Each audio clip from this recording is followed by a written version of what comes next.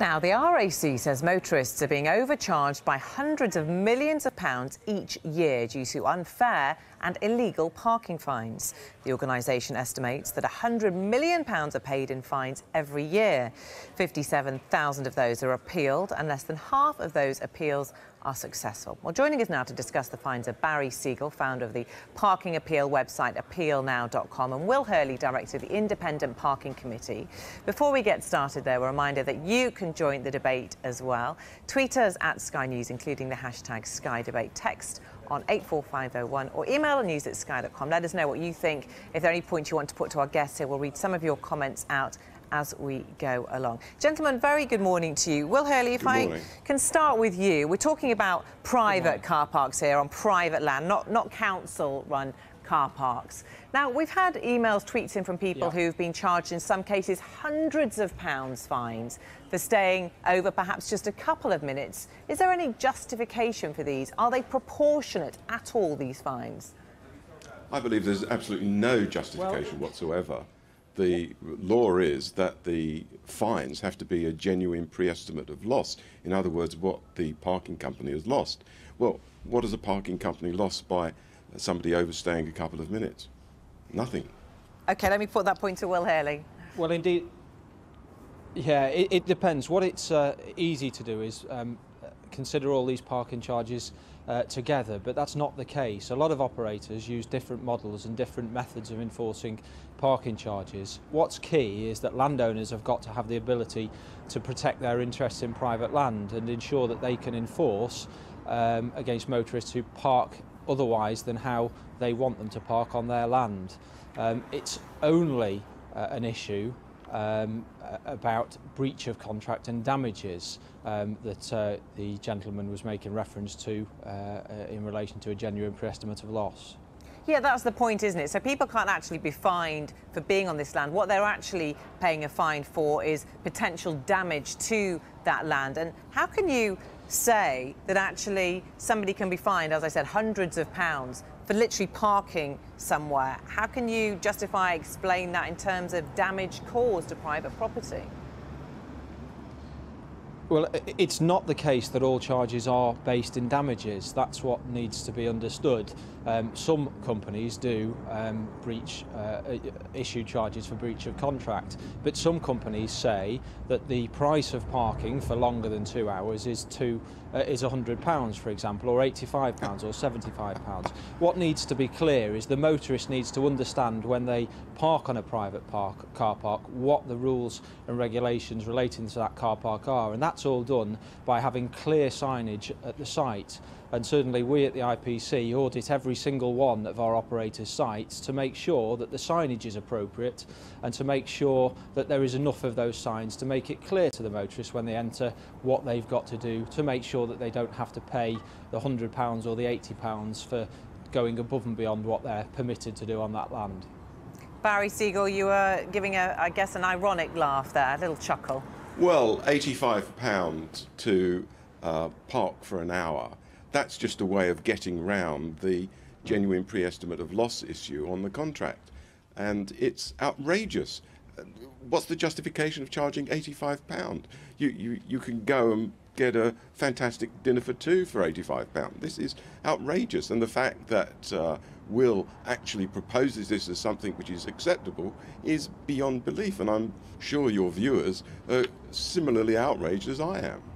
Will Hurley, how do the companies come up with these figures for these fines? How is it justified that they could charge 50, 100, in some cases many hundreds of pounds for these people who overstay their welcome? As I said, in some cases for a couple of minutes. We've had examples, I'll read some out as well, where one person said they were sat in their car, they actually didn't move from their vehicle, and they were still fined by somebody.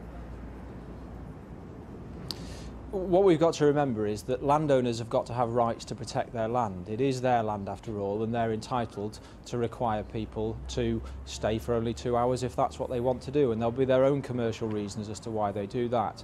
The Protection of Freedoms Act in 2012 banned clamping and towing away on private land, so now landowners don't have that protection. The only way that they can protect people and make sure that people abide by their rules on their land is to enforce these charges and to make sure that the signage is clear. At the end of the day, an operator who puts up a sign that is clear is telling the motorist what they need to do to be able to stay on that land. And if a motorist makes a clear decision to park on that land, it's quite right that they should abide by the rules and regulations imposed by the landowner. Barrie Segal, it is fair enough, isn't it? These are private companies going about their business. As we heard from Will Hurley there, his organisation audits these parking companies to make sure they have clear signage out there. So people are warned, aren't they? Actually, if you go over, if you want to take the chance and you want to park there for a couple of minutes over what you've actually paid for, then you run the risk of this fine. The onus is on you to make sure you're back at your car and shifted it before your parking runs out. I understand that, but of course you use the word proportionality and being proportionate, and this isn't proportionate. The other major problem is that the business model of many of these parking companies only works, they only get income if they can catch you out and issue you with a parking ticket. And that, once again, gives the sense to people that they'll do anything to issue the parking ticket, because if they don't, they won't get any money. And that's, I think, a very disturbing aspect of the whole private parking industry. Moreover, there's no oversight, there's no legislative oversight, whereas councils who issue parking tickets, there is legislation which they have to abide to. So, Barrie Segal, you want legislation in place now. What do you want it specifically to say? I think it should control these parking companies in a very specific way. I think they should be licensed by the government. The mere fact that they belong to trade organisations which represent them is not enough in my view, and I think there should be a limit on the amount of the fines that can be imposed. This is not to say that landowners shouldn't have rights, but everything has to be proportionate. Everything in life is proportionate, and people know when they're being scammed or being overcharged, and it's unfair. And the way these tickets are printed, many of them look like council parking tickets, and people tend to pay up, whereas it's not the case. And I've got lots of cases. And can I just mention one case which was so outrageous, which came to my notice in December. A gentleman was driving his wife to the doctor. He dropped her off, did a U-turn, and hadn't realised he'd encroached partially on some private land and got a parking ticket for something like £150. He appealed to the company, and by return they turned him down.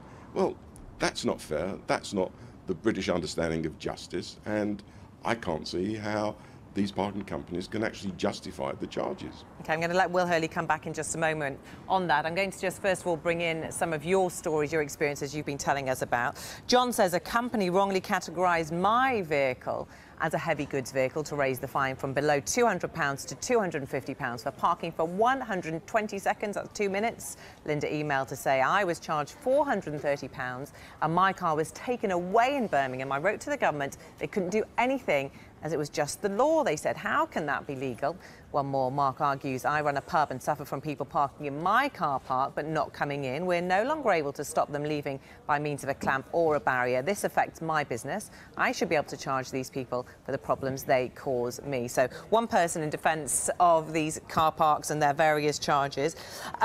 Will Hurley, you've got a lot of angry viewers out there, and we heard from Barrie Segal one example there, a preposterous situation. And there are many of those. That's the problem, that many of these car parks are seen as scams whereby people can make extraordinary amounts of money by preying on the vulnerable, the weak people who perhaps make a mistake.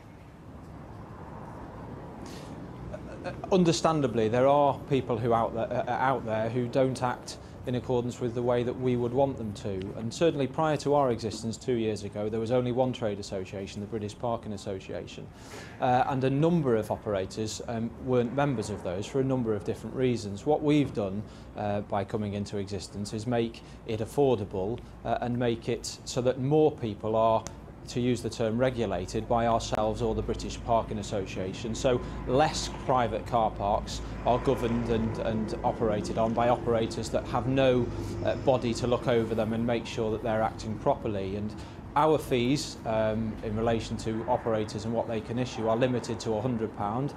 They're reduced by 40% for the first 14 days, and a number of operators have lower rates in the first instance. We also have the audits that I mentioned upon. We audit every single site and every single sign. And on top of that, we have an independent appeals process whereby motorists who get issued with a ticket and appeal, in much the way described by Mr. Segal, have the ability to not accept the decision of the operator and put a decision before an independent barrister or solicitor who will make a decision as to whether or not the charge issued was lawful or not. Well, Barrie Segal doesn't think that goes far enough, thinks there should be a change in the law, and then you'd be out of a job. What would happen then? Well, I don't know that we'd be out of a job. We provide a lot of work, a lot of advice to our operators, and they rely upon that, and they'll continue to need to rely upon the advice and assistance that we give them. And we pride ourselves on providing so much advice and assistance that I think that we still wouldn't have any difficulties. But the reality is that the law is there enough to protect the motorist and the landowner. We're going to be given some guidance by the Court of Appeal in the next few weeks as to whether or not the charges issued for breach of contract can be at the level of, I think it's £85 in relation to that case. So we're going to get some guidance. It's perhaps the final piece of the jigsaw to make sure that motorists know what the position is when they park on private land, and operators equally know what they're allowed to do. So once we have that, everything should be in place to make sure that we can advise the motorists and educate the motorists in the way that we've spent the last 2 years educating our operators. All right, Will Hurley, Barrie Segal, very good to talk to you both. Thanks very much for joining in that debate, and also thank you very much for your thoughts this morning.